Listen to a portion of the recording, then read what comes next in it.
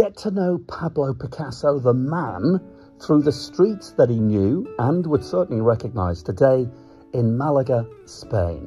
This is where Pablo Picasso was born.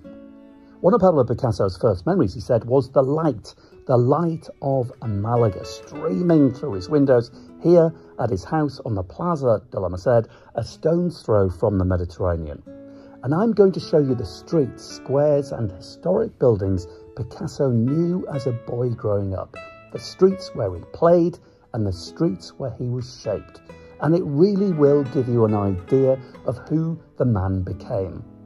Picasso was modelled by these streets, the sights, the sounds, the colours, certainly, of the buildings, the smells of the sea, and of course, the light of Malaga. Picasso was born here in this building on October the 25th, 1881, and he always wanted to be an artist. And when you look at his work today, it's hard to imagine that it was created up to 120 years ago. It just feels so modern and contemporary, and that's exactly what Picasso wanted to create. He once said that to him, there is no past or future in art. If a work of art cannot live always in the present, it must not be considered art at all. Now think about that for a moment. Amongst many things, Pablo Picasso certainly achieved this. His work just looks fresh and modern in the 21st century. Picasso's father was also an artist, in fact a drawing teacher, and so the young Pablo began drawing at the same time as he began speaking. And as we know, he spoke through his art throughout his whole life. All of his work sends messages, and the figure of the bull is really dominant in many of his pieces.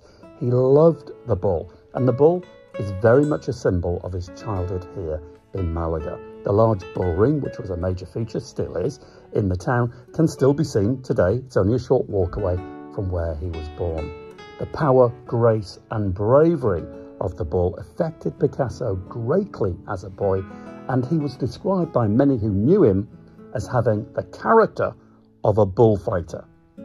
And ironically, the exact opposite to a bull, the polar opposite to the bull, is the pigeon or the dove.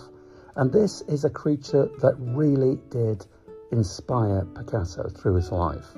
Picasso's father kept pigeons, and this became a fundamental theme in his work and his life.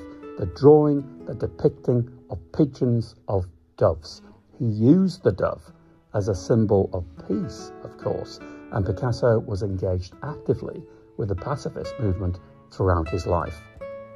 And yes, Pablo Picasso artworks are the most stolen in the world.